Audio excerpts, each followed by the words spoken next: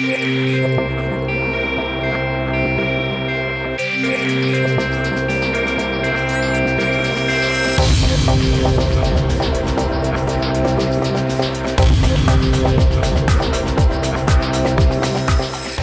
is the 4th annual Mayor's Housing Summit on Affordable Housing. We are just thrilled.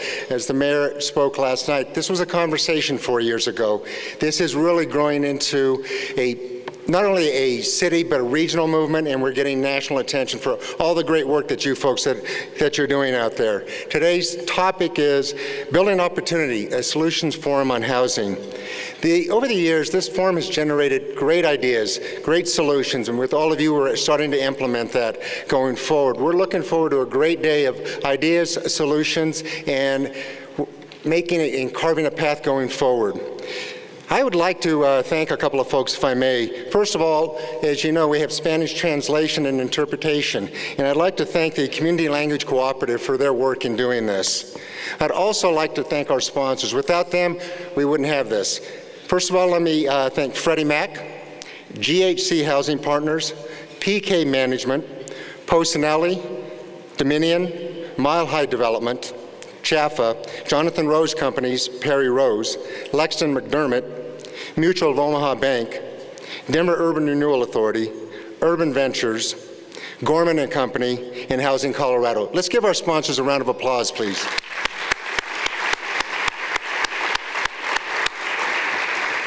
And of course, today's summit wouldn't be possible without our host sponsor, Wells Fargo Bank. Wells Fargo Bank has been involved with the summit for the past 4 years, and we thank them for their support and their contributions and the work they're doing in the community and across the country.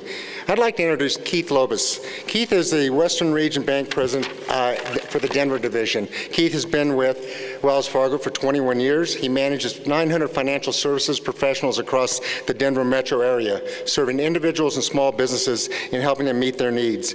Keith is also very much engaged in our community. He sits on the board of Habitat for Humanity, the Denver Metro Chamber of Commerce, and Volunteers of America. So Keith not only serves us professionally, but as a member of our community. With that, I'd like to introduce Keith Lobus. Please join me in welcoming him.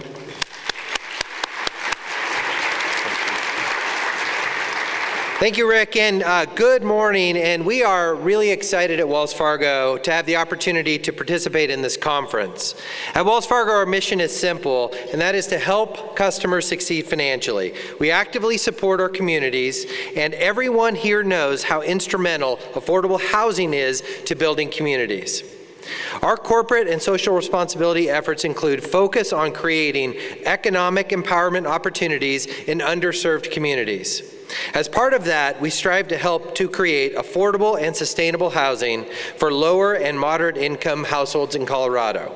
Here in Colorado, we have seen improvement in the housing market from the economic downturn and worst housing crisis in generations just a few years ago. But as many of us know, rent in Denver has skyrocketed. As of March, the average rent for a one-bedroom apartment in Denver Metro is at $1,539.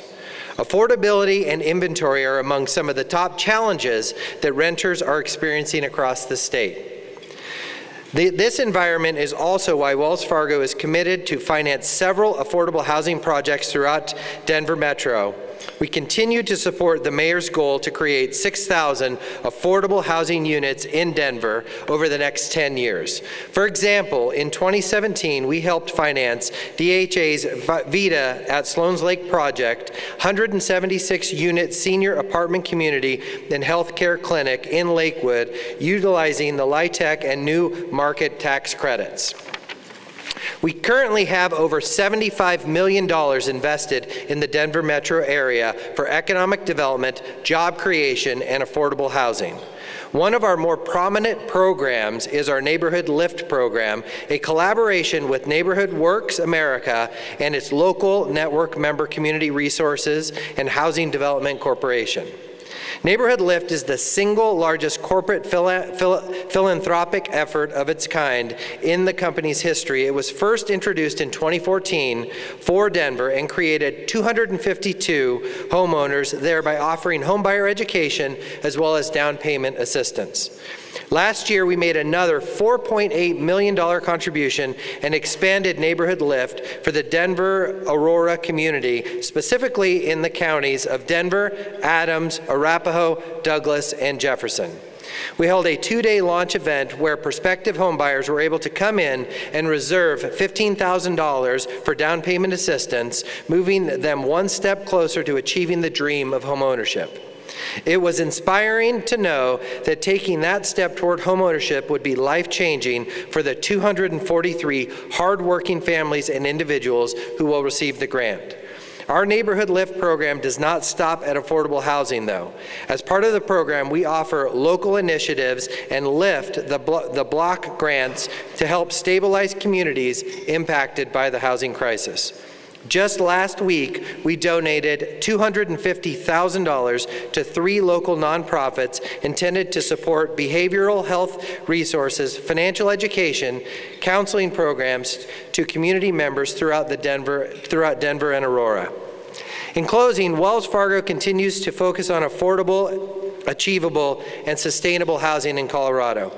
We have learned through experience of the meaningful impact that can be achieved through the public and private collaboration, and continue to take steps to make access to credit and homebuyer education available to lower and moderate income households, to support them in achieving homeownership and to becoming more financially successful.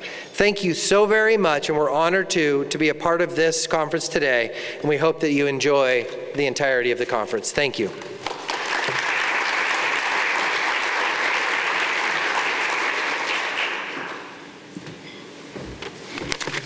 Well, I'm really excited to kick off this year's conference. It's going to be at the beginning, it's going to be a fireside chat with our own mayor and the Deputy Secretary of HUD, moderated by Ms. Ali Solis, the CEO and President of Make Room, Inc. USA.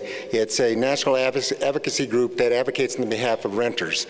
They actually were partners with us 2 years ago in helping kick off a Colorado campaign, which has been very, very successful. From a very personal note, I'm thrilled to be introducing Ali. Ali and I have known each other for about 20 years, and I've seen her work across the country, what she's done in impacting communities. She is an industry leader that works with the White House, Congress, state and local policymakers, and really implementing change around affordable housing. And today her focus is, with Make Room USA, is really focused on helping renters in high-cost markets, like Keith talked about what the cost of rents are here in Denver. Ali, prior to taking over and creating Make Room USA, she was a Senior Vice President with Enterprise Community Partners doing national policy work and outreach across the country. Very impactful stuff. She started that back in the day when we both worked for Neighborhood Reinvestment Corporation. And I'm very proud of the great work she's done over the years. Ali is an Inroads alumnus and a University of Maryland graduate. Go Terps? Yeah, that's great. Well, listen, Ali is going to introduce our panelists. Let's get this day kicked off right. Ms. Ali Solis, please join me in welcoming her.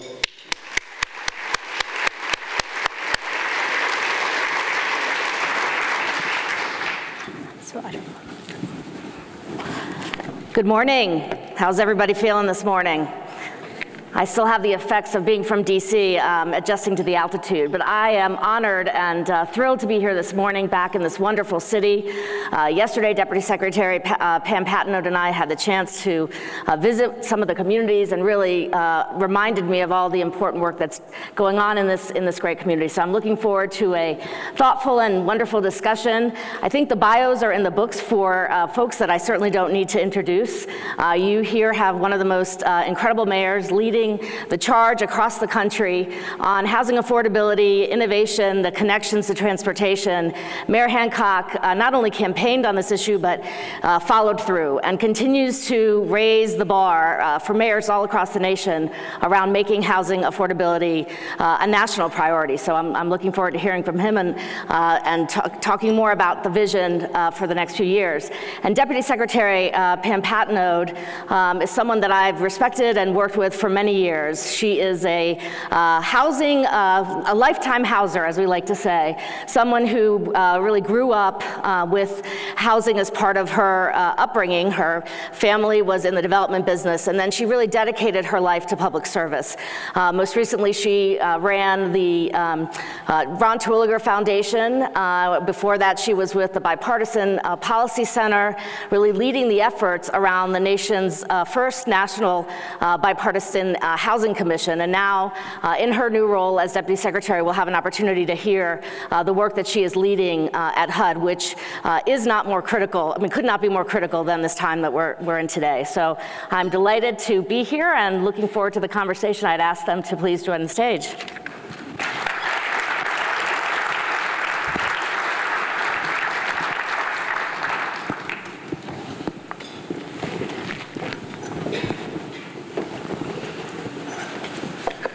Good morning. Good morning. Good morning, Alex. Are we all on here? Are we live? Are we live? Pam, can you say a few words? Good morning, Denver. Great. I'm not sure. All right, so I'm going to proceed with the first question. I'll start with the mayor just to make sure that her mic is fully working. Although I know she can speak loudly, so hopefully we'll be able to get it all fixed soon. So, Mr. Mayor, since taking office nearly 7 years ago, you've made housing affordability a top priority of your administration. You've created several new initiatives, programs, and I'd like to know what do you see as your greatest housing accomplishment during this tenure, and how do we get other mayors, other policy leaders across the country to bring the same vitality, passion that you do to this issue, because we really need to create an army of supporters around this. Well, I appreciate that, Ali, and let me welcome Deputy Secretary Pat Nowell to Denver. We had a great conversation last night and a great reception to kick the summit off, and thank all of you for being here as well. I think it is important to recognize the fact that Denver, through this entire challenge of addressing affordable housing, we have been a two-winged bird, which is important. We can't fly with one wing. And I got to tell you, I applaud and celebrate City Council, particularly two champions, one, Councilman Albus Brooks and Councilwoman Kanish, who have worked closely with my administration, all of our stakeholders, to really advance the issues of affordable housing. I see Councilman Cashman here as well. This has been an all-out effort in the city of Denver to address it. But let me just tell you, you might think that the Affordable Housing Fund might be the one thing that we can say that's the thing. We're still working to perfect the housing fund, but let me tell you what I'm most proud of. We had to lay the foundation and raise the level of urgency in the city of Denver around affordable housing. And it started with two things. One was in 2012-13, Paul Washington and I, who was the executive director of economic development at the time, sketched out this 3x5 initiative, 3,000 new units in 5 years to be built in Denver, affordable housing units. The whole goal was to reach those 3,000, by the way, which we did in 4 years. We surpassed the goal. But the ultimate objective goal was really about raising the level of awareness in the city of Denver. And that got the attention of stakeholders, builders, developers, all the residents in Denver, and in terms of the sense of urgency around affordable housing. And the second one was to convene a group of stakeholders in the city of Denver to write our 5-year housing plan, Housing and Inclusive Denver. I got to tell you, that is our blueprint. So we wanted to lay the foundation of awareness, and two, create the foundation, or strengthen that foundation by creating a blueprint on how we would proceed to begin to address the issues and challenges and opportunities around affordable housing in Denver. Fantastic, and I'm glad that you mentioned the City Council, because we really do need this ecosystem that's all working together, and here you have a very strong council that too is committed to this issue, so thanks for that reminder. Deputy Secretary Pat Nowell, great to see you. HUD has existed for more than 50 years, and yet Americans continue to struggle to find a home that they can afford. The Secretary has laid out a 4-year strategic plan and a vision, a framework that envisions American communities and reimagines the way that HUD works. What are the top priorities that this administration is focusing on to accomplish this? And what are the areas that you're leading on? If I can just congratulate the mayor, not only do you have a wonderful housing plan, sir, you're seeing it come to life, and that is really impressive. A lot of cities have plans, but you're executing, and the implementation has been superb so far. So, and Allie, thank you for, Allie, there's nobody more passionate about affordable housing in America than Allie Solis, so thank you for that continued commitment. So this is just the start of my 9th month back at HUD, although this is my 4th tour of duty, and when I added up the number of years, it was kind of frightening how many years of my career I've actually been at HUD.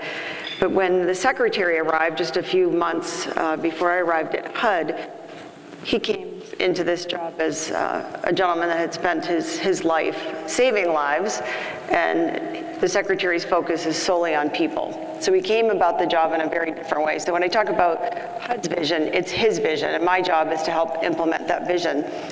So the secretary came to HUD and said, you know, how do we measure success? And the secretary's response to that was, I don't think we should measure success by how many people we house. We need to measure success by how many people we help to move, you know, to break this generational cycle of poverty, to help people move to self-sufficiency, and that the government should get out of the way. So the secretary has a new paradigm. It's a new day at HUD. When we talk about the federal government's role in housing, we don't really do anything. We're the catalyst. All the real work is done by the folks in this audience, at the city, the local level, and sometimes the state. I'd love to see the states more involved. So the secretary's focus on individuals and helping people achieve self-sufficiency, he is placing a great deal of emphasis on creating what he calls the Envision Centers. And hopefully next month, early next month, you will see the first Envision Center unveiled in his hometown in Detroit. And what the secretary wants to do is to bring housing, healthcare, education, economic opportunity, job training, all under one roof. And it's not a new concept, but the way the secretary is going to execute on this, I think, is a very new way. So very much focus on individuals. We absolutely acknowledge that there are people that will always need our help. They're, you know, our most vulnerable citizens. There's an enormous focus on homelessness. The secretary arrived. Unfortunately, we are seeing trends that are very disturbing in homelessness. We're actually seeing for the first time a rise in homelessness in very high-cost cities, particularly on the coast. So homelessness is a huge priority. And then what I'm so pleased to see is that we are looking at housing in a balanced way. And this is something I've worked on for the last decade. That this nation, we really don't have a national housing policy, but a housing policy should be balanced. We need to focus on rental opportunities and home ownership. So one of the first actions that the administration did on the home ownership side was to preserve the MMIF fund, the Mortgage Mutual Insurance Fund.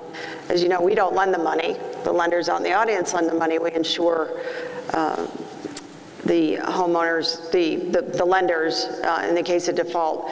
So that was a really critically important action the department took. If we had not done that, we would have dropped below our 2% minimum capital, and that would have jeopardized the FHA fund for future home buyers. So there's definitely been a balanced focus on homeowners, on renters. The secretary just announced rent reform, and we can talk more about that later. And I know you've been doing a tremendous job as someone, my family's from Puerto Rico, so I'm very grateful that the Deputy Secretary has been leading the disaster recovery work. I think we'll talk a little bit more about that, but just for folks that don't know, the HUD budget overall is about $42 billion, and the funding that has been distributed because of these tragic disasters is over $35 billion as well. So, you know, we have an opportunity. Sadly, as a country, we're going to continue to see challenges like natural disasters. How we plan for them, how we execute them, how we learn from our successes, I think is really important. So hopefully we'll spend some time on that. But back to you, Mr. Mayor. In 2016, I had the privilege of working with many of the tremendous local leaders here to help your vision for creating the first local trust fund. You mentioned that. I know it was wonderful to see that there's a new proposal now to expand that fund, and also this new innovative approach to really include $105 million, you know, sort of a bond approach with the Denver Housing Authority. As I mentioned yesterday, we had a chance to see some of the work, and I will say, as someone that has worked for a long time in many cities across the country, the work that is being done here in partnership with the city and this housing authority is not just innovative, it is comprehensive, and it should be a model that the rest of the nation looks at. So I'd love to hear from you. What would you do with this new model if approved, and what would success look like to you?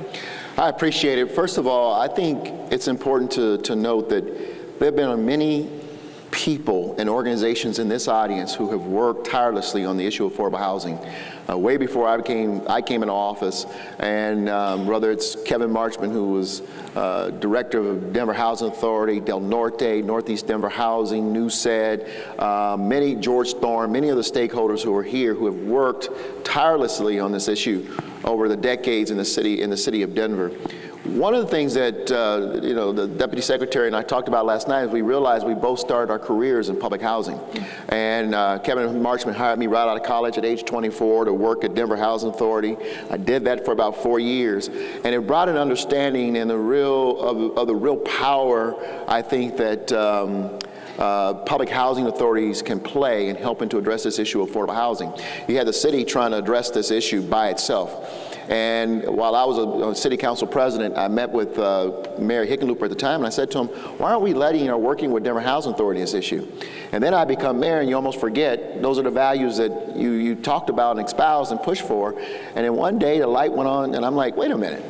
Why aren't we reaching out to DHA as an integral partner? And so I get Ishmael Guerrero on the phone, and he and I had a long conversation about the fact that you are the natural partner to step up and to be with us on this deal, and it worked out well. And I want to thank all the attorneys and partners who helped are moving this forward.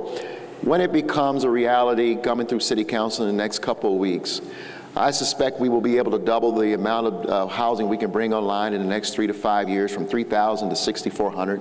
My guess is we'll probably do more than that, just based on how we've been able to exceed the commitments or goals the city has had under affordable housing. What success will look like is we meet all of the goals that we've laid out, 3,000 or 6,400 units versus 3,000 over the next 5 years. That we are able to excite and to even do more things around the city of Denver in terms of land trusts, in terms of partnering with developers, whatever we can do to help create even more units as we go forward, and of course stabilize the affordable housing market with more permanency of these units in our city. We do have, and I'll say this now, a lot of units that are under our affordable housing covenants today that are coming up in terms of the end of their term. And so it's going to be strategically important to us to partner with those who buy or help us to extend the preservation of those units in our marketplace. It would be a tragedy if we lost those units as part of our inventory. And so we have to be proactive now to move in with some of these resources to help preserve those units in our inventory.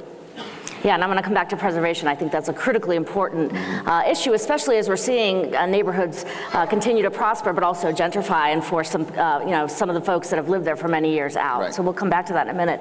But Deputy Secretary, in order to address this growing and evolving housing crisis, we need new, bold, creative approaches.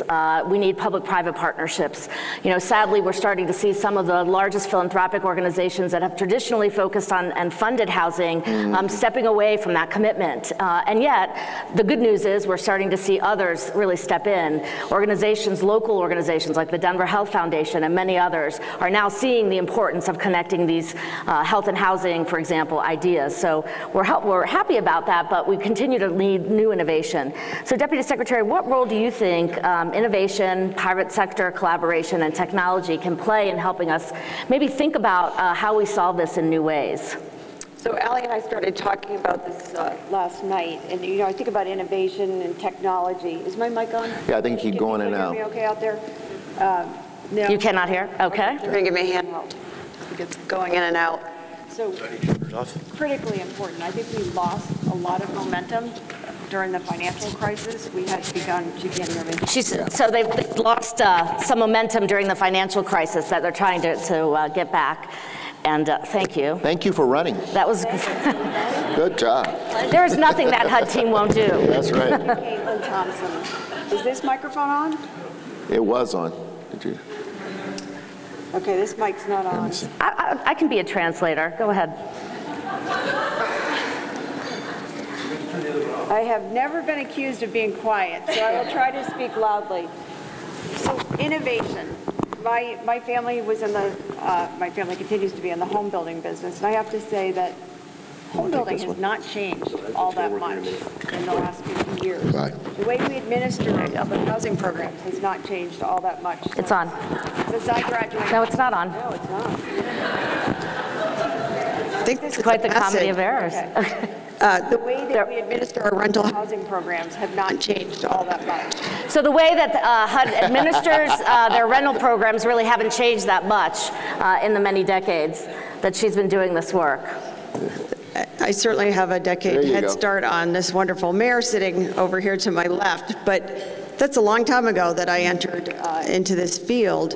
And the Section 8 program pretty much is being administered the same way. So we need to provide local communities, public housing authorities with greater flexibility. The innovation's not going to happen at the federal level. It's not going to come from Washington, D.C.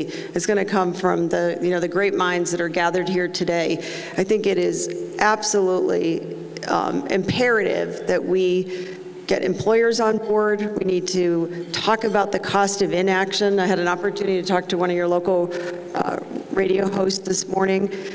Employers were beginning to get it before 2008, and then everybody was just struggling to keep their head above water. So I think now that you have this booming economy here in Denver, we really need to tell the story, and by attracting new partners, I think we will see innovation. But it is absolutely time for the federal government to get out of the way, provide the funding that we can, but to allow the flexibility at the local level so that innovation will begin to occur. Thank you for that, and I think that's right. We all have an important role to play. Mr. Mayor, you talked about stabilizing residents, and Deputy Secretary talked about the homeless epidemic, which sadly we're starting to see rise and see it become not just an issue for individuals, but really for families. And no more epic than in places like Los Angeles, where we have really an epidemic. Can you share a little bit about your vision? I know that this is something you've cared deeply about. It's also something that we'll be talking about at a breakout session, but how do you see us moving the needle on this goal? I mean, we were able to do it for veterans as a nation, but how do we think about this more globally around the homelessness issue? Well, I think one is to look at the issue similar to how you look at many cities have looked at veterans. And it is not, it's important for us, and I know this the Deputy Secretary went there as well. The Secretary is talking about this as a value. We have to acknowledge the connected tissue of all these other assorted issues that contribute to the ultimate vision of seeing someone chronically homeless on our streets: mental health, drug and alcohol addiction. Obviously, there are issues, familial challenges that people deal with. But ultimately, those who have familial challenges, those who have episodic moments in their lives, they've lost a job, a divorce, or death of a loved one that rendered them homeless, those typically are temporarily homeless, and you usually don't see them. That's right. The ones that we deal with, or at least we see every day, that people are responding to, typically there's something that is much more deeper that is contributing to their chronic homelessness in the city. And so we have to take that broad stance and broad approach to addressing it with myriad of tools. And so let's not minimize the thought in that it's just about a roof, although a roof over their head is first priority. But if we think a roof will just be all that's needed for someone who has a mental health impairment, we'll continue this very expensive cycle that we have around the issue of homelessness. So the city of Denver has taken this very broad approach. It's very methodical, it's very time consuming, and very resource intensive. It costs a lot of money to address the issues of homelessness in cities all over this country. And for every person we see who is homeless, there is a different story and a different approach that has to be taken for them. And we saw a cookie cutter approach does not work, it's not effective. We've done that as a society. We have to be willing to address not only housing, but we have to wrap them with the appropriate services that meets them where they are and helps address their challenges, whatever those challenges may be. I think that's a great point. And just to say, I don't know if this is now it's mine. It's your turn. All right. Because I can speak loudly. I didn't. I haven't said anything. Make or sort of emphasize. Okay, great. Great. All right. See, we're testing it out. The rest of the day, it's going to run so smooth, you have no idea. We talked a little bit about, you mentioned the cost. And the one thing I would say that we don't focus on enough is what is it costing us as a country, the cost of inaction. when the dose of the problem is so big, and yet the resources are not there to really, address the need. So I appreciate you raising that, because I think we need to be more honest about what it's going to take for us to solve this problem, but then what it's costing us as a society by not addressing it. Yeah, and Ali, let me just say this, not to belabor it, but it's not just in dollar terms, right? It's the psychological scars of an entire community. It is the children that are left behind, that struggle, children on our streets. The fastest growing homeless population in Denver in terms of new people entering into our services are elderly women. And all of us who have mothers, aunts, grandmothers, just the thought of one of them being homeless on our streets and being vulnerable. But every individual homeless person is a tragedy. It is a market failure that as a society we've got to figure out how to correct and move in with the right plans and strategies to address it. Well, that's great. So, Deputy Secretary, we recently just saw new resources coming in with the omnibus spending bill, the large spending bill that Congress passed earlier this year, and the tax reform bills, which provided increased funding for some critical housing programs like the housing credit, which is the largest, federal resource we have now for developing housing that's affordable. But there's also new programs like the Opportunity Zone. Can you say a little bit more about what role HUD might play, and then, how we think about with the new incentives that are coming from the federal government, how do we ensure that as we're bringing new resources to more distressed communities, we are also making sure that those families can stay. So back to the preservation issue, but say a little bit about the omnibus and the opportunity. So we were so excited to see the opportunity zones and excited about the possibility of it being a game changer in affordable housing. I think, when we were out in Sun Valley yesterday, that has been designated as a opportunity zone here in Denver. So it's going to be an opportunity to attract private investment, private capital into that area. What we don't know the rules of the road yet. It's actually not a HUD program. It's not a program at all. It's a tax incentive that Treasury's running, but I can tell you that my boss, Secretary Carson, is so excited about it. He talks about opportunity zones all day long. He's on the phone constantly trying to talk to the experts, the nation's experts on tax credits, and thankfully we have over 3 decades of experience with the tax credit program. So there are folks out there that are laser focused on, will this actually benefit residential rental housing? But we certainly know areas that it is going to benefit. We know enough about the program to know it's going to have an impact. What we're waiting for is for the IRS to issue the guidelines, and I'm told that they will be out by this summer, which is, in government terms, lightning speed. One of the other areas I wanted to talk about, though, that is really, really important that we don't overlook, regulatory barriers. The president's, one of his first actions was to issue an executive order on regulatory barriers at the federal level. We went out for public comment. We asked the public, our partners, our stakeholders, what are we doing at HUD that's getting in the way of you doing your jobs? I think that's making a difference. We've identified all kinds of things that we can fix. But at the local level, we need to identify regulatory barriers. So HUD is about to announce a new initiative. It's not brand new.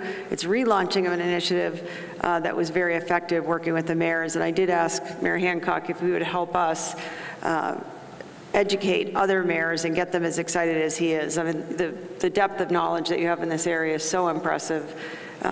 This very sad statistic about the fastest growing homeless population, these elderly women, I had never heard that before. So I think, having that story told. But we need to get states also involved in that initiative. Thank you for that. And yeah, couldn't agree with you more. Regulatory barriers are a big issue, as is figuring out new ways to combat NIMBYism, right? This movement afoot. And I think the America's Communities Initiative, which is looking at what the federal government can do, but also helping mayors, and local leaders and state governments reward and actually incentivize affordable housing, and sort of as a way to combat some of the NIMBYism that we're seeing across the country around local zoning and local issues. Mr. Mayor, you talked about preservation as a big priority of yours, and obviously with almost 2,200 apartment homes that are currently income restricted, likely potentially falling out of the affordable housing stock over the next 5 years. And certainly there are countless, market rate affordable housing units that are being sold, upgraded, and priced way out of reach. This is a story that we're seeing in many markets across the country. Talk a little bit about your preservation strategy and what stakeholders in this room can do to play a role and really helping us find new ways to foster preservation. Thank you, Ali. One of the first things is we have to make sure that as we have experienced here in Denver, Madam Deputy Secretary, a challenge with regards to our compliance program in Denver, where we found, there's some cracks in there where people are transferring properties unbeknownst to them. They're buying properties that are deed restricted. And so one of the things that we have to do as a state is to make sure and demand that the state, the city, but the entire industry is aware, focused, and is paying attention to these deeds on these covenants, and that these covenants on the deeds, and they transfer appropriately, and that buyers and sellers are reminded and made aware of these restrictions as they transfer property. So that's first and foremost, stay true, and we're beefing up our team at OED to make sure that we stay on top of this, because we have had failures, as we have been seeing reported in Denver. So that's important. Two, we have to be proactive. We know the terms of these units coming up, and we have to begin before they become up to figure out how we can move to extend or to be where as they come available that we're moving in to get first right of opportunity on these units. I am proud to have stood with City Council as they created the preservation ordinance in the City of Denver, in a lot of cases creating that first right of refusal if the City of Denver invested in these properties, so that we can stand in position and make sure that we extend the preservation. But I got to tell you, the issue of education awareness is critical. The issue of proactiveness, or the opportunity around proactiveness, is critical.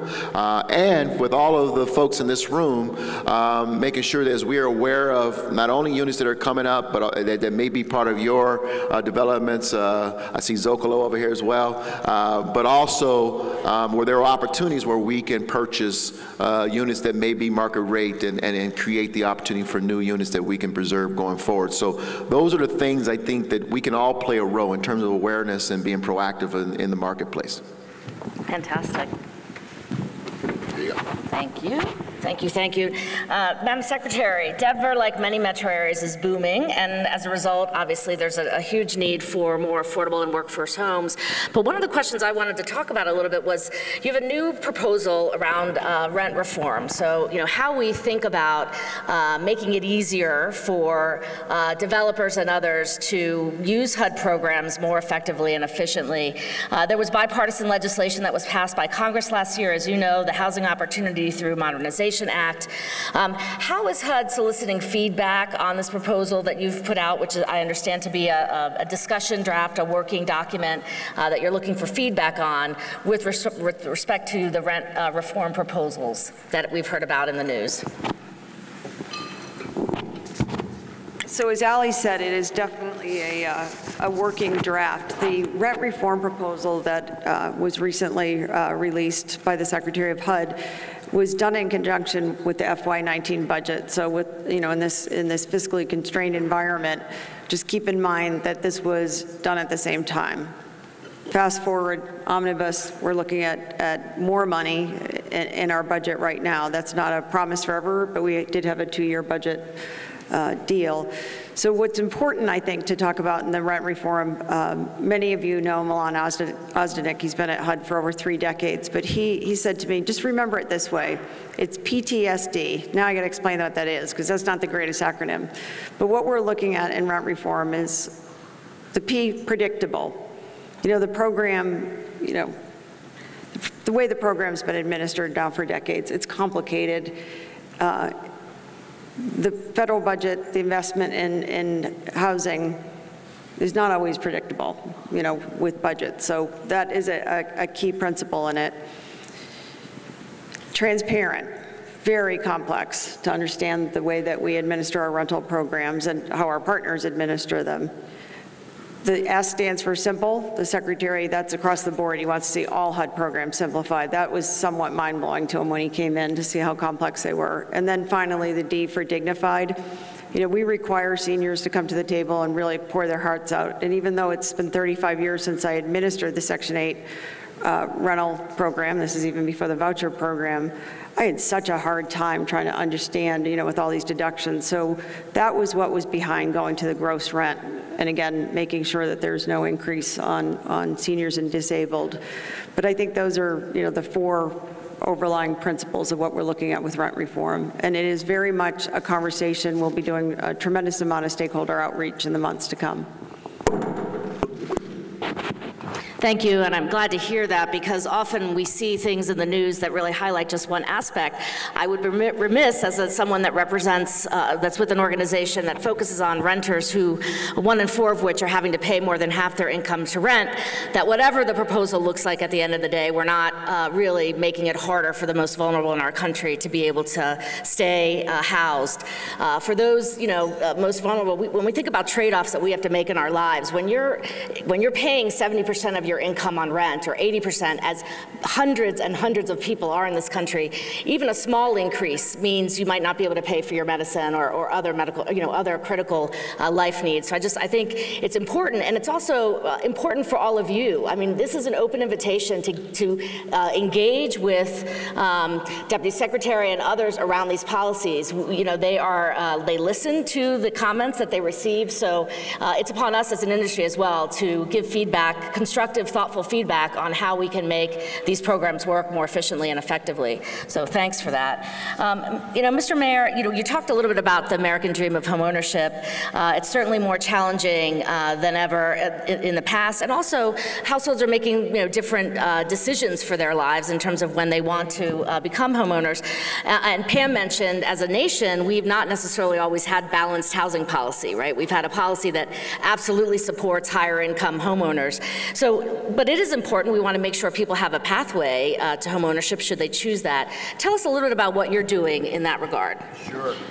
One of the things that I'm very proud of, not only coming from Denver Housing Authority, but my background at the Urban League, where we worked with the city and other stakeholders to do financial education, which is extremely powerful skill to know how to navigate and prepare oneself and their family for home ownership, as well as sustainability, which is a big issue in America today. One of the areas that we're very proud of is we created these financial empowerment offices or centers around the city of Denver. And in those offices or centers, there are coaches that help individuals who walk through the door. And we have anywhere from folks who are 30% AMI below or all the way up through 120% AMI who are walking through the door, getting the benefits of financial coaching in those centers and helping to understand, one, to abate debt, which is very important, and if you want to own property at some point, and 2, how do you prepare yourself for home ownership. And so those financial centers are very, very successful. They've helped abate millions of dollars in debt and have helped position people from homelessness to home ownership. And we have some successful stories where we found residents living in their cars. Today, 2 years later, they are homeowners. And that to me is a powerful, powerful anecdote, story, right? And then the other thing, and I'll finish on this, is the Metro Mortgage Assistance Program, which has, I can't remember the exact figure in terms of the number of dollars that we have meted out as a metropolitan region through this program that the city of Denver administers. But I can tell you that today, through our down payment assistance program, using those bonds issued through the Metro Housing Assistance Program, 1,400 families have become homeowners as a result. And so there's a lot of effort to continue to push for affordable home ownership in the city of Denver. And as part of our affordable housing fund, we also include in their dollars help individuals become homeowners, so it's not just all a rental. So I think we're running out of time, but I'm going to take another 2 minutes since we lost it because of the microphone situation. A couple of things I just wanted to say. You know, we're approaching midterm elections here in November, and I think it's really important that as we think about how we build both bipartisan support for this issue, we view housing as a nonpartisan issue, right? Everybody needs a home in order to access opportunity. One of the things Make Room really focuses on is how we empower lower-income renters through the power of technology to make it easier for them to connect with their policy leaders. I'd love to hear from you all as we wrap up kind of your big push, and I'd ask for each of you to give a commitment that you will use, as I know you do, Deputy Secretary, when you're talking, and Mayor Hancock, in your broader work at the national level through the U.S. Conference of Mayors and the National League of Cities. You know, what are some ways that we can start to make this issue much more prominent, a leading issue within the town halls and during our local elections that are coming up, and what can we all do as a community to really raise the voice and the attention to this issue? So I'll turn to Deputy Secretary first. So I think one of the ways to do this is just attend town halls. You know, when they have the debates and they have live audiences, show up for these events. Connect it to everything. If they're talking about infrastructure, remind them that infrastructure is housing. If they're talking about healthcare policy impacts housing policy and vice versa. I did this, I think, very effectively during the 2016 presidential primaries in my home state of New Hampshire. Very easy to do in that state because on any given day you could have 5 or 6 presidential candidates and literally a dozen town halls. So I just showed up. I spent an entire summer, 4 months, chasing presidential candidates on both sides of the aisle and convincing them that housing had to be part of their platform. But Mr. Mayor, it is part of your platform. I think it's part of your DNA. I mean, it's so important to you.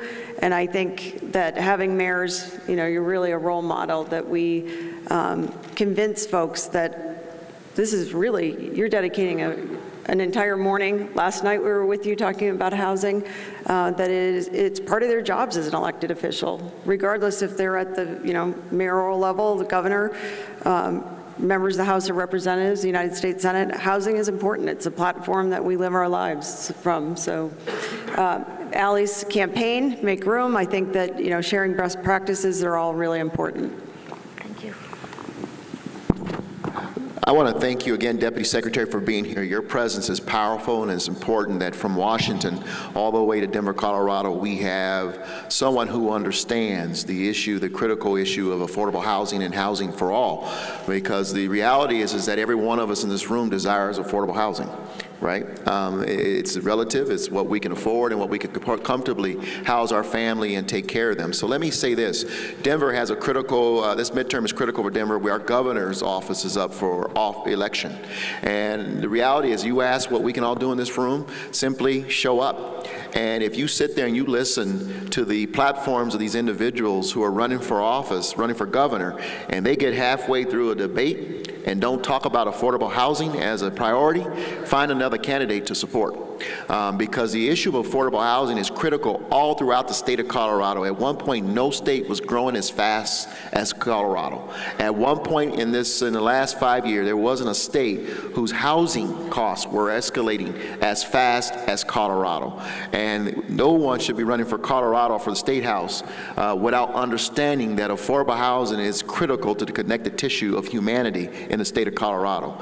And so as I've sat with these candidates, I'm listening for them talking about the issues of housing, affordable housing, mobility, and education, how we pay our teachers, how we reward good educational systems, their willingness to put resources behind it and really be bold in their policies. And so we have a chance, I think, to listen and to elect the next governor and members of the state legislature who get it. And the last thing I'll say is, listen for those who have some, as the Deputy Secretary pointed out, connection to the most vulnerable in our city through their life, through their experience, through their work.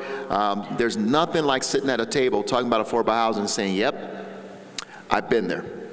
I get it. And we have to move as policymakers to make decisions that help lift those who are most vulnerable in our cities and throughout the state of Colorado. Thank you for those powerful remarks. And I think it's an important point. We're here today talking about Denver, but this is a regional issue across the country. This is impacting rural communities, small towns. I was just in Erie, Pennsylvania a few months ago, meeting with a family there. So housing and the challenges that we're facing as a nation are not just coastal market problems, right? And so I think we all have a responsibility and an opportunity to raise our voices, to show up, participate, and work together to make this a national priority. That's the only way we're going to address it. I am honored to have been here with our panelists. I want to thank Mayor Hancock for his leadership here in the region and across the nation, showing examples of what can be done if you've got the will to make it so, and the Deputy Secretary who has dedicated her life to this issue and is working hard at HUD to make it a stronger agency, to make the programs more efficient, and make it easier for folks in this room to do their job. So let's give them all a round of applause. Thank you.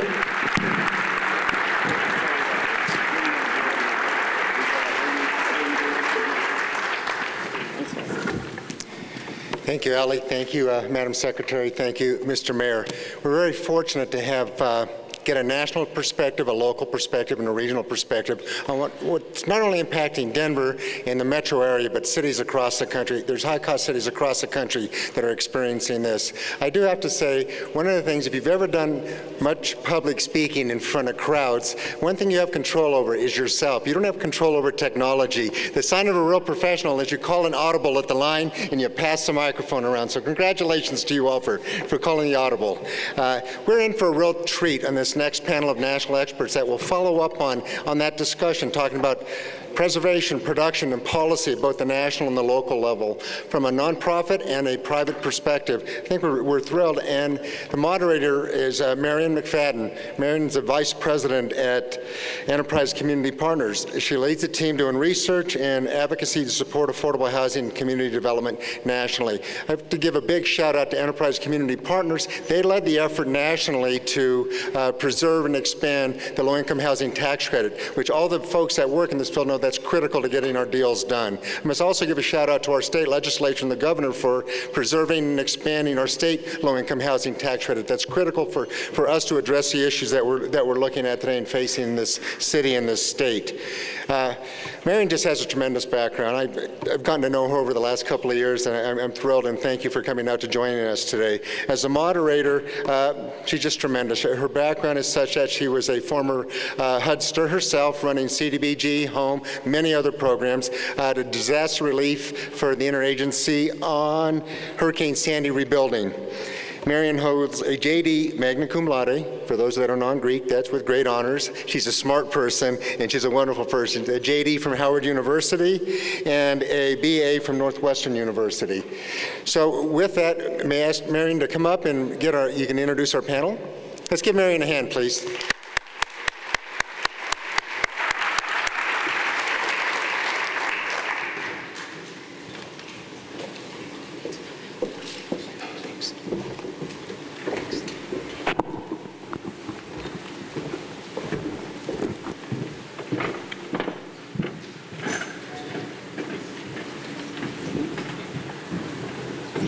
Good morning, everyone. Good morning. Working? Can you hear me in the back? It's not working. This one's working. Good morning, everyone. I heard myself louder that time, so it's a good sign. It's tremendous to look out at a crowd this large. I get to speak at housing conferences around the country, and I have to say this is an incredible turnout. So props to the city of Denver on bringing you all together to this room, and thank you all for joining us. I'm very proud to be able to work with the city of Denver. You heard much and you've seen firsthand the commitment of the mayor himself, and I want to ensure you that that extends to the rest of the team working on housing. And it's been a pleasure to work with you all in the Enterprise High Cost Cities Housing Forum and in other initiatives, and so you've got the A team. This morning I am very pleased to be following up that great discussion between the mayor and the deputy secretary with some of the same themes and some of the same questions to get some different perspectives from our panelists. So with no further ado, I'd like to introduce Tony Hutchinson, who comes to us from, excuse me, from Freddie Mac, where he leads government affairs.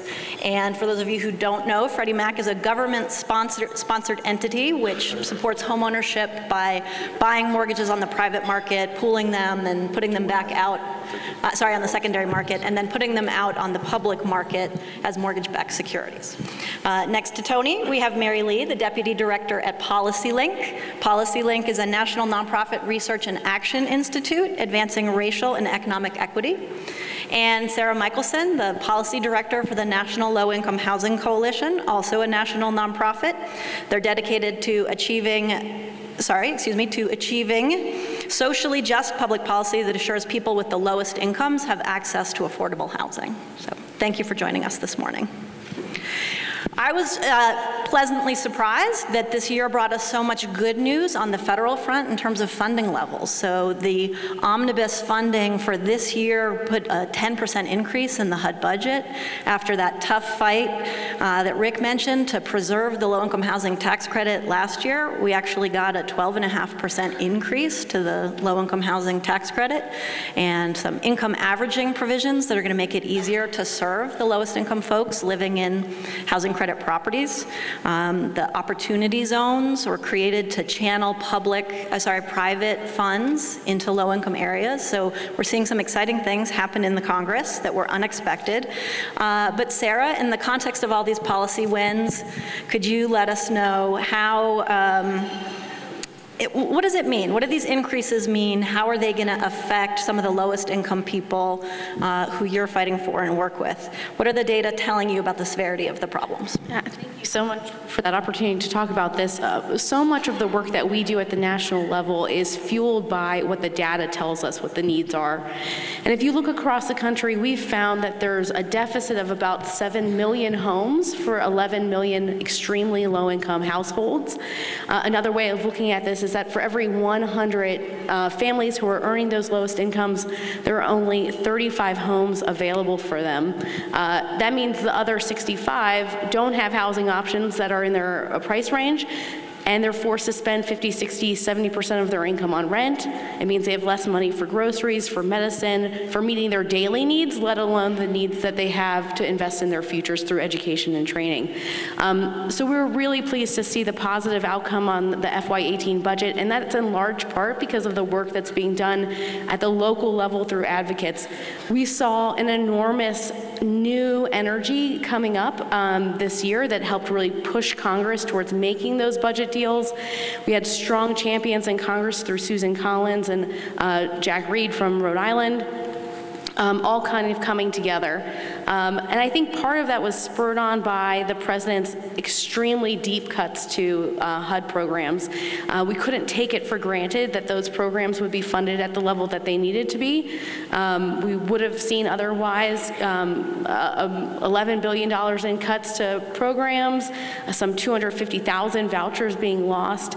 And this budget really sent a clear message that Congress was not interested in going along with the president's proposal, and in fact, they increased it by 10%. Much of those resources are targeted to help people with the lowest incomes. So we're seeing something around the lines of 60,000 new housing vouchers come online. Many of those are targeted to help serve people who have disabilities. But we also saw for the first time a major infusion of almost $1 billion into public housing to help repair that resource, which is permanently affordable to people who have the lowest incomes. Is there anything else on the horizon in DC that you think might infuse some additional money coming this year, or is it done for the rest of this fiscal year? Well, this fiscal year is harder. We reached that budget agreement, so it opened up a broad new pool of resources. The second year agreement isn't as generous, right? So it's mostly level funding. We've seen in the House bill yet again rejecting the president's budget, which called for, again, deep cuts, again, sending a clear message that the Congress is not on board with decimating housing programs. For new funding coming online, we're looking forward to seeing what happens with opportunity zones as that plays out. And there's continued effort to get the rest of what advocates have been pushing for in terms of the low-income housing tax credit through the Cantwell-Hatch bill. So if that's able to be added on to maybe another spending bill or some other must-pass piece of legislation, that could really expand greatly the resources that we all have to do the work that we need to do. Great. Before we move on, anything you would add about the Farm Bill and potential for funding to get to rural communities? Yeah, absolutely. So the Farm Bill isn't usually a mechanism to getting rural housing dollars out. It's focused on rural development in other places. But there is an effort underway to provide a new financing resource for manufactured housing. So much of the manufactured housing stock is old, is in need of repairs, and there's not a lot of current federal programs that are really targeted to serve that housing stock. Senator Merkley from Oregon has introduced, or will be introducing in the coming days, a bill that would provide a new source of financing to help replace manufactured housing. That's an incredibly important resource when it comes to rural communities that we haven't seen before. So that's a potential new avenue. Great, thank you. Tony, let's talk for a minute about duty to serve. Could you tell folks what that is and how you're approaching your responsibilities under duty to serve and what that's going to mean for all of us? Sure. To follow up a little bit on what Sarah was saying, our duty to serve rules are going to have us focus on a number of different areas that Freddie Mac has not supported effectively over the last 10 years. It's a rule that was put out by the Federal Housing Finance Agency, our regulator. It was because of HERA that this rule has come forward, the 2008 legislation that allowed us to go into conservatorship. But effectively it says that we need to do more in areas that we have not done well in the past. Effectively, rural housing, manufactured housing, and housing affordability. Those were great comments that you made about both rural housing and manufactured housing. That's going to be an emphasis for us over the next 3 years, trying to figure out how do we get out in the market space and provide capital so people in those communities can have affordable housing. For us, it's been particularly hard to work in those spaces. We have not had the partnerships that we've needed on the ground. We've not had the lender partnerships in those communities developed like we would so that we would be able to get out there and provide the capital. This program is providing us the ability to focus, to laser focus on those market areas and actually try to bring some of our knowledge and our funding to those markets. With that said, we're not trying to do it alone, because we can't do it alone. We're asking all of the folks in the market space to let us know what needs to occur in order for us to facilitate better rural lending, better manufactured housing lending, better housing preservation. Around the rural space, we're looking at financial institutions that are small, so they have capital of under $304 million. For us, that's significant because we usually deal with a bunch of the bigger entities. So we're trying to really dive into the communities and figure out who is serving the market. How do we help you develop product that can better serve the market? How can we better provide you with technology and expertise to serve these markets? The same in manufactured housing.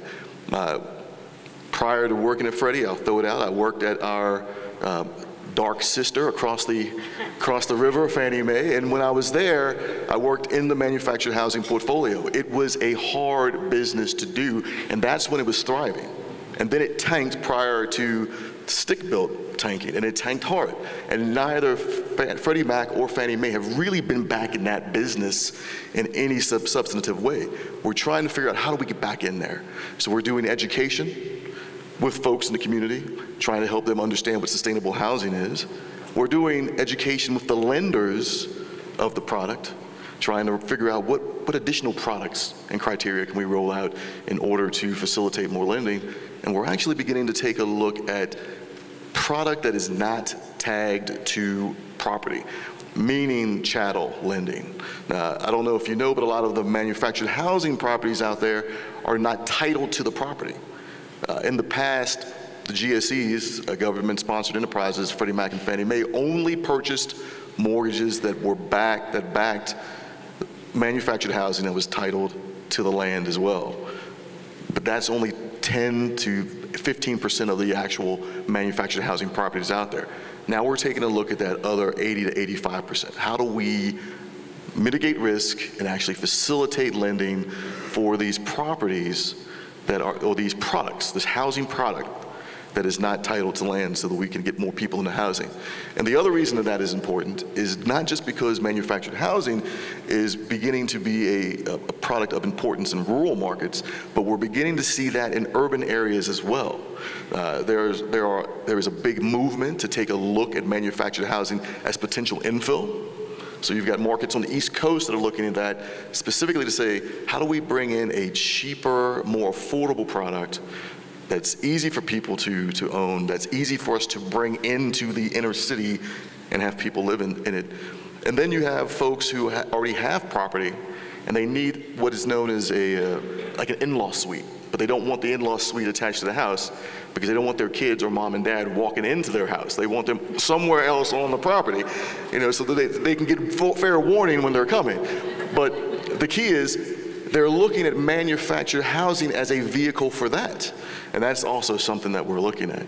So this duty to serve that we're being mandated over the next 3 years to follow is actually an enhancement of the work that we're already doing, our mission-focused work, but it's going to be extremely invaluable because we're watching the market change, we're watching the needs change, and those 3 areas are where a lot of the need is coming from. I look forward to having a conversation in 5 years or so about how you're thinking about 3D printed homes and the other innovations we see coming down the pike. But it's great to know that you're thinking about those accessory dwelling units in manufactured housing, since we are seeing them pop up more and more in places where they had not been previously. How are you thinking about multifamily buildings and your approach over the next couple of years? So multifamily is booming for us. I mean, we recognize that is one of the easiest forms of affordable housing. Over the past, we've really focused on home ownership, so single family dwellings. But one of the things that we were told that we were missing is how do we provide affordable housing for individuals to start the process of home ownership, and that means in the rental space. Allow them to save money or have affordable housing so that they can save the money to then make that next step into home ownership. So our multifamily focus is really focused on affordable housing so that that can be the foundation for folks moving along the path of home ownership. That's the way we're going to focus on it moving forward. Even with our single family rentals, if you take a look at that, all of that is focused on trying to maintain some level of affordability in the market space. We're not doing any single-family rentals or any major multifamily deals that do not have a affordability component associated with it. That is our focus, and that will be our focus moving forward. We've sat down and we've spoken with our regulator about this. They think that is a great approach to take. But more importantly, we've spoken to a lot of the stakeholders that we have in the marketplace. One of the things that we hope that everyone in this room has noticed about us, especially if you do business with us, if you don't, hopefully you will reach out to us and start sharing information. And you'll see our attention to your information. We look at what we're doing more as a partnership with the communities and the advocates out there. We recognize that we're not on the front lines. It is you all. So what you tell us is required is what we're going to utilize to move forward. So we're hoping that we're listening better and we're actually innovating based on what we're getting, the feedback that we're getting from the community. So that's in both multifamily and single family. Great, very happy to hear that. Tactically, what does that mean? How do folks share their thoughts? So there are a number of ways. We're open on our webpage. There are ways for you to share directly with the company your thoughts, either on the multifamily side or the single family side. There is a web page that is that is built for housing advocates, folks who deal with real estate professionals, folks who deal with housing counselors and loan officers. And within those pages, there is an area for comment. And those comments are read, processed, and distributed through the company. And I know that for a fact because with 2 of those, housing counselors and real estate professionals, I get those directly. So I'm able to respond directly to communities and also get the answers that you need from our organization and then place you in contact with the appropriate experts in the company to begin to develop the products or the processes that you believe are necessary in order to move forward. But that's the new commitment that Freddie Mac has been making to the marketplace and our partners in the marketplace, to listen, to try to implement on the ground product and processes that will affect people near immediate, as opposed to taking 2, 3, 4, 5 years to get to that place. Thank you. Mary, I'm going to have a bunch of questions for you, but before we go there, I just wanted to ask one more at the national level for you, Sarah. As we heard on the panel this morning, making the connection between housing and all of the related issues is critically important. Could you talk about some of the efforts the National Low Income Housing Coalition has been doing to reach out to other partners to help them understand and make that connection? Yeah, absolutely. I think we've come to the real, I'm part of when we started off this year, we were thinking we need to change what we're doing, because if we talk about housing only among housers, we're not going to be able to achieve and really move the dial where it needs to go.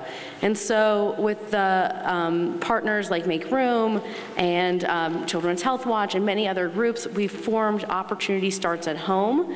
It's a multi-sector campaign that brings together some of the top national organizations that are focused on healthcare, on education, on civil rights, on economic mobility issues, bringing them all to the table to essentially convert them or help them advocate for housing, affordable housing too. And part of this is because the data is in. We know that housing is a great outcome in and of itself, but it's also a platform for many of the other things that we want people to be able to achieve. So there's lots of evidence that shows that when people are able to move to areas of opportunity and live in a stable, affordable home, they have a 31% increase in their annual earnings. Their children are more likely to graduate from high school, more likely to attend college. People have better health outcomes, less likely to have chronic illnesses. And we're seeing a rise of educators and health professionals and others who are seeing that the lack of affordable housing is really having a major impact in their ability to achieve what they want to accomplish. So we're hearing from teachers who are saying that kids who are living in unstable housing are frequently moving from school district to school district. That undermines their ability to learn, but also makes it harder to teach in the classroom. We're also hearing from health professionals who say they can't focus as much as they want to on the preventative health side if people don't have enough money to spend on healthy food and medicines.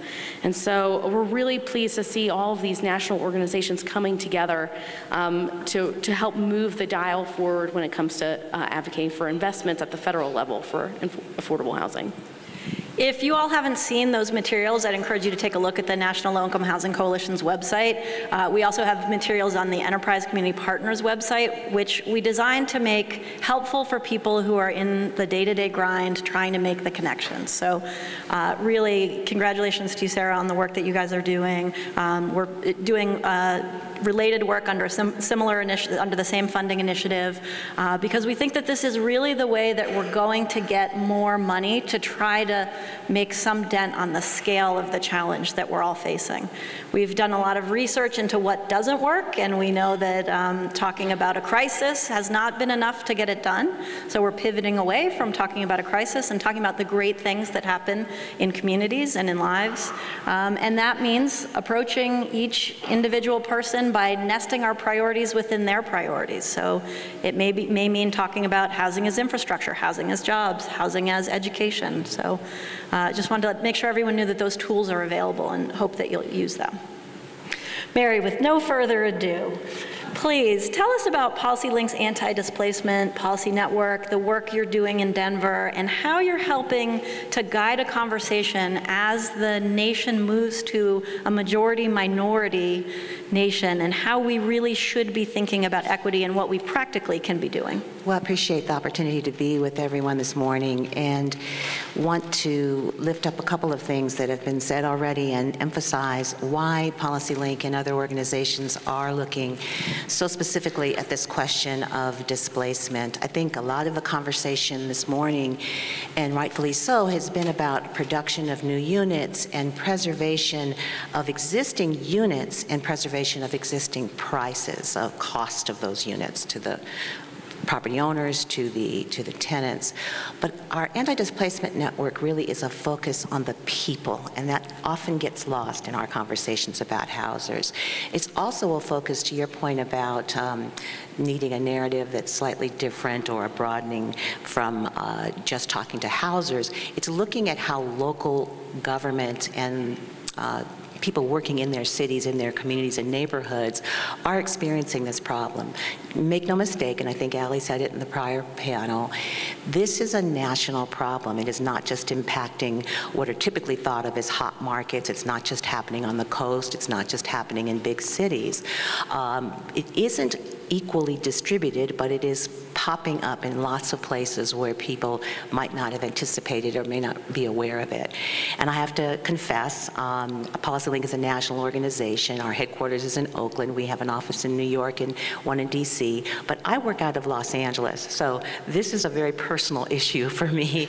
I've been watching what is the hottest of hot markets happen and unfold with alarm as we've seen our communities dispersed in ways that I don't think anyone anticipated or predicted even just a couple of years ago. And it moves around the process, and the phenomenon of displacement has jumped boundaries and segments of the city. So I often tell people to look at LA as a cautionary tale of what happens if you kick the can down the road when it comes to policymaking, when it comes to this kind of collaborative activity, I think, that we need to see. So with that as a backdrop, PolicyLink did shape and just recently launched an anti-displacement network.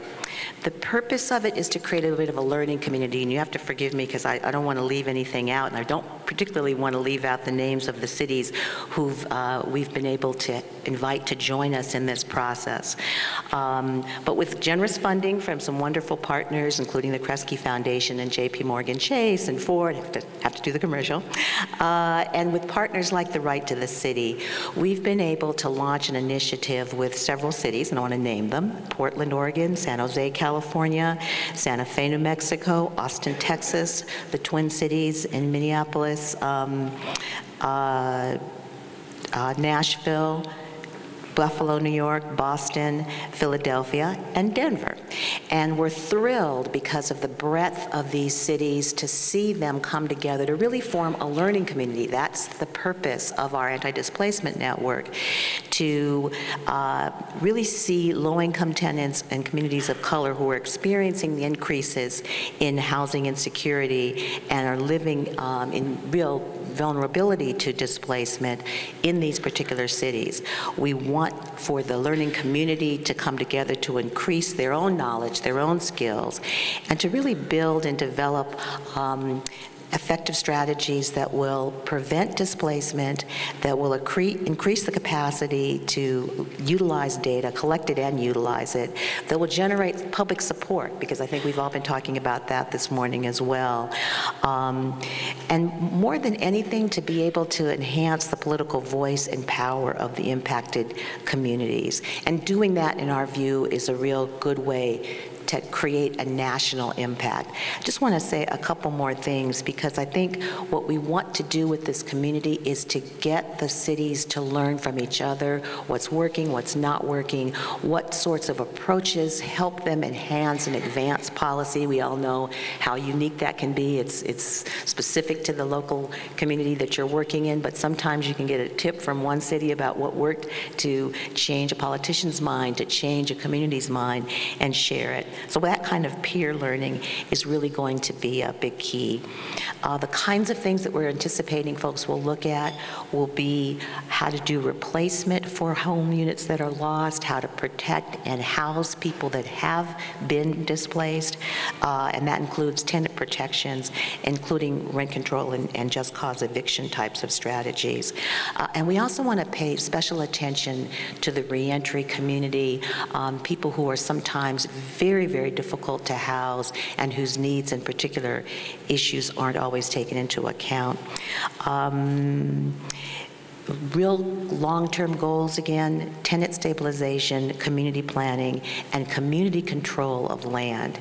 And if you'll indulge me just one more minute, I really always have in these conversations a real drive for people to understand the context of what it is we're talking about, because displacement is not new, and this housing imbalance of what we are seeing in places like Denver, but frankly in communities all over the country, is not new. Unfortunately, it's been a cyclical process, and low-income people and people of color are usually hurt first and worst by these strategies where market forces take one community that's been isolated, that's been disinvested, and suddenly it becomes the neighborhood.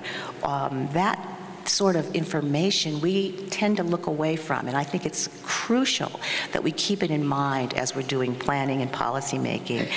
You talked a little bit about the advantages of having a stable home environment.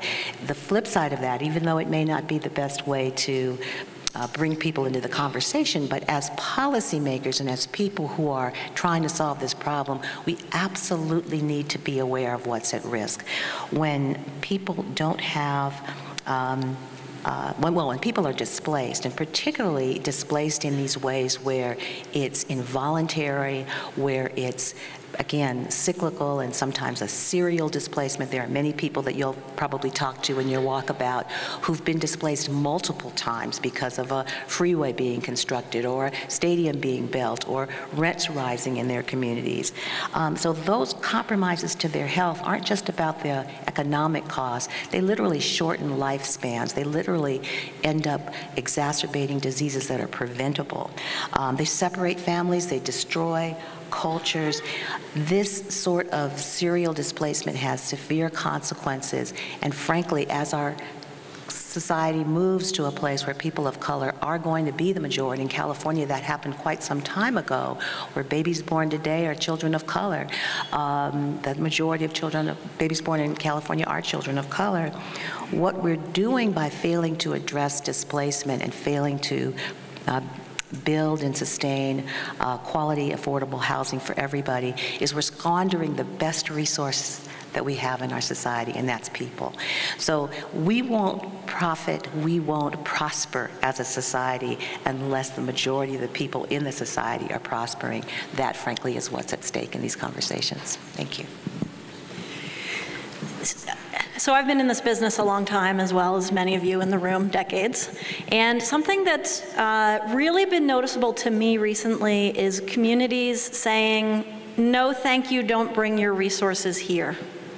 As communities feel like they've been community developed upon without a voice and an engagement. And that was certainly true through the Opportunity Zone process this year, where governors had to select low-income census tracts to be eligible for tax bonuses for investment, and communities said, no, please don't come here. So I think that this process of engagement and really working with residents is exactly what we need. We're also working through the Spark initiative at Enterprise here in Denver with Mile High Connects, Low Income and Investment Funds, and many other partners on similar initiatives to make sure that we're getting the voices clear and crisp and engaged, so that they're not just speaking up, but influencing the policy and planning decisions that get made that will impact communities for, the next generation or more. I'd love to talk a bit about fair housing and maybe start with you, Mary. One of the not so great surprises early this year was on January 2nd, HUD suspended the fair housing requirements for submission of assessment of fair housing, which is that There is a statutory obligation for anyone who's receiving HUD dollars, any of the jurisdictions receiving HUD dollars, to affirmatively further fair housing. And the Obama administration put together a new suite of rules and tools to be used. The rules and the tools have now been suspended. What does it mean for a place like Denver, which was engaged in a regional assessment with Boulder and Aurora, I believe it was? What are communities to do now that the stick is gone from the federal government, at least temporarily, and why is that work still important if you think it is?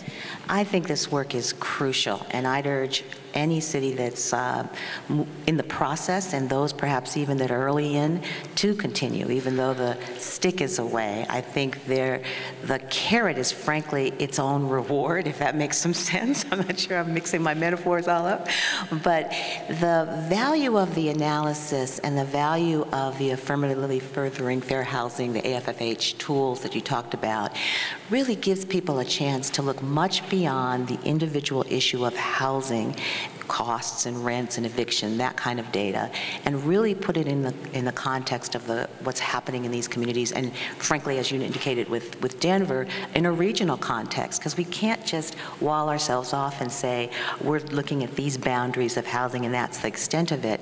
This is a regional marketplace, and if you're doing the analysis correctly, the value is that you're looking at transportation, you're looking at where the job markets are. That's a key piece of housing information, because if the affordable housing is in this neighborhood, but the jobs are over here, you have to have the transportation to connect the two things. You have to be able to say to yourself, well, housing is about rent or mortgage payments, but it's also about wages. And how do we address these questions of initial wages? Are they living wages? Are these career path jobs, so that after 4 years, 5 years, 10 years, someone's income is increasing, someone's ability to sustain themselves in a housing opportunity is increasing? We have an assumption that people are going to move up and on, but we need to make sure we're looking at whether that's even possible, whether the building blocks are there. So all of these factors, and there are many, many more that go into the AFFH process, really provided housing agencies like housing authorities, for example, to convene tables where they were hearing from people they really didn't always have the opportunity to be in conversation with. And I want to stress in that community residents, community activists, community agencies from all sectors really have been vibrant participants in this AFFH process, and that's golden. Whether you're forced to by the federal government or whether you're trying to come at this from the most comprehensive solution, that ability to hear from residents of what their actual problems are rather than what the assumptions might be is really what's going to make a community sustainable over time.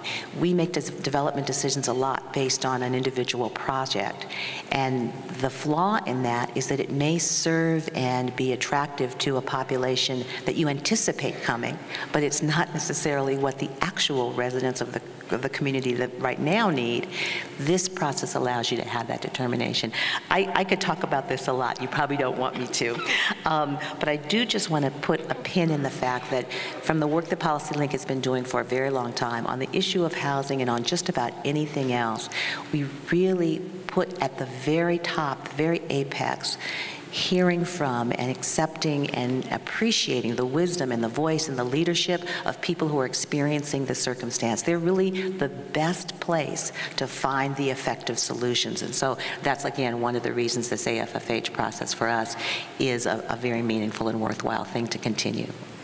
And I'd just love to jump in there, too.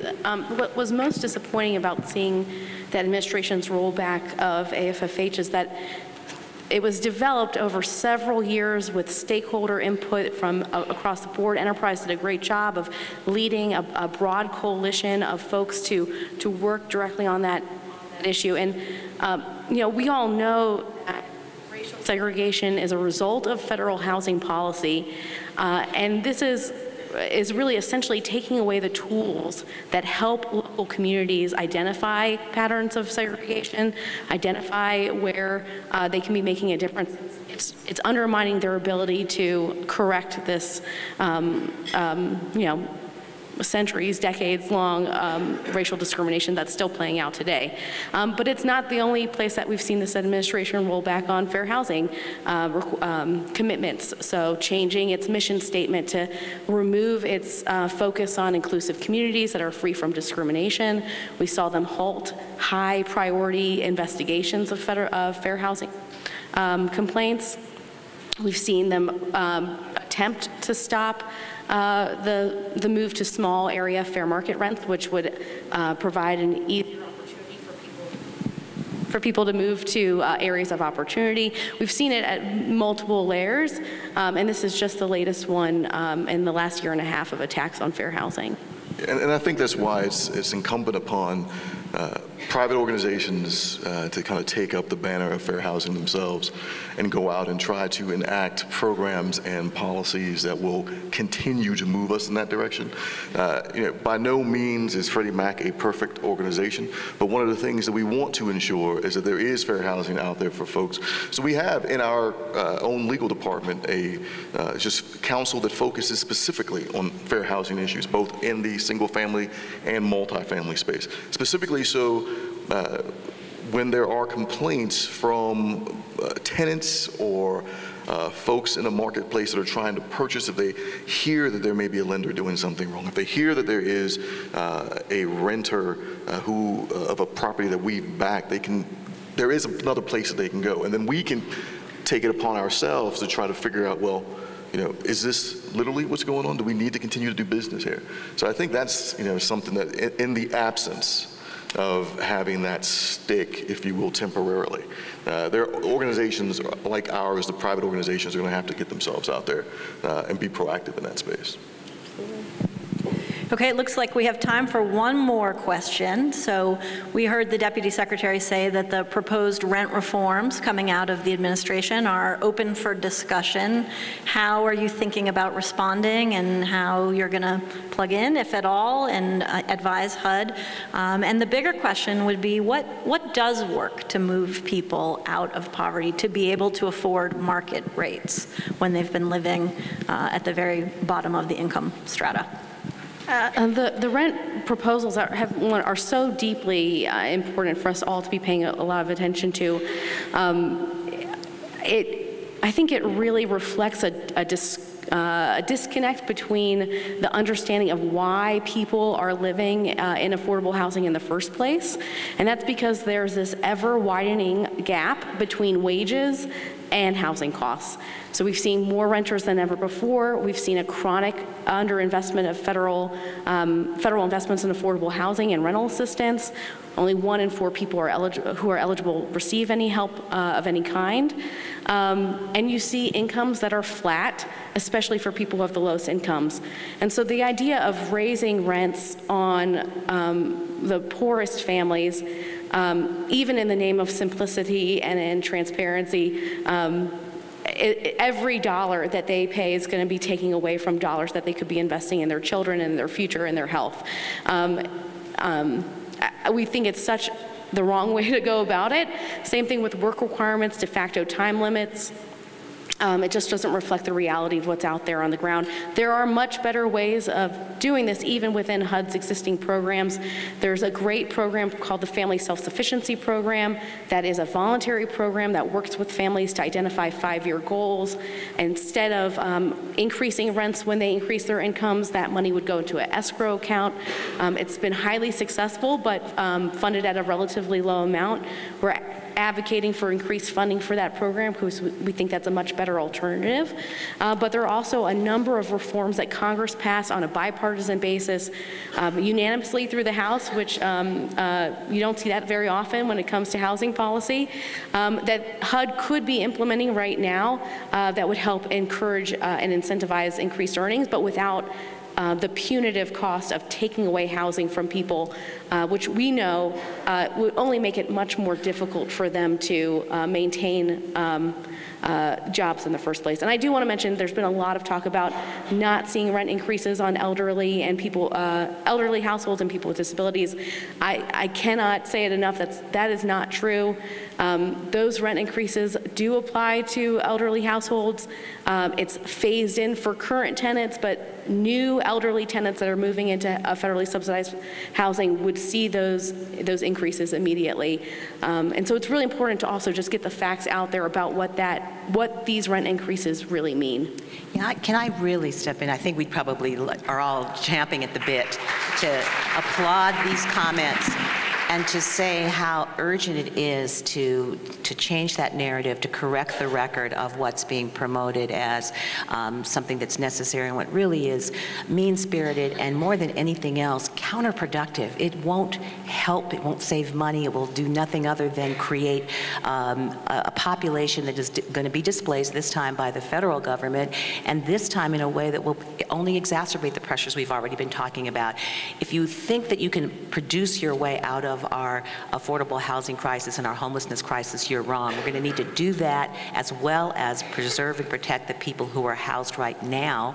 And these types of rent increases, as has been indicated, will just push that right along the path. And you know, that division of the population that's housed into some sort of category, whereas we want to look out for seniors, at least claim to look out for seniors and people with disabilities and not for others, the work requirements and things like that. Again, they're counterproductive. They take a whole segment of the population and would have it be homeless as opposed to others. It is really such a mean and, as I said, inefficient way to do it. To your point about what would work to help people be able to afford better housing, I want to make a couple of quick points. One is, it's not the individual's burden alone to solve. An individual who's on a minimum wage or a fixed income can't solve our housing problems that are systemic, that are historic, that have long roots in ways that have privileged some and hampered others. Some of that is racialized, and a lot of it is something that we've looked far away from and turned away from instead of trying to address. I also want to put into context that for the same population that is reliant on public housing, we see them impacted by a whole array of factors which strip their incomes and wealth. And so rent is one of them, but we really need to be aware of all the other things that eat away at the income of low-income people. Fines and fees. You get a ticket if you're low income. If you can't pay that $200 parking ticket, it turns into a warrant, it turns into interest, you know, very excessive costs that people end up paying. The whole question of bail. We could talk for hours about bail reduction and how folks being charged with crimes, held for days and days, losing jobs because they can't afford the bail, puts people who are already poor in a cycle that's just a bigger downturn and takes them further away from being able to afford a higher rent. And again, we talked a little bit about these things like transportation costs if you live far away from your job, food costs if you live in a place where you don't have access to food at all, to say nothing of healthy food. All of these things put an incredible burden on low-income people on a very small income. Health costs, we talked about that a little bit. So it's just a question of looking at people holistically, looking at them as more than just a rent level, and looking at them as more than just a widget in an apartment or a unit. We really do need to understand a community and neighborhood context. And frankly, I think the proposal from HUD is going in the opposite direction from that. And I think with that, we will give you the last word. Thank you all.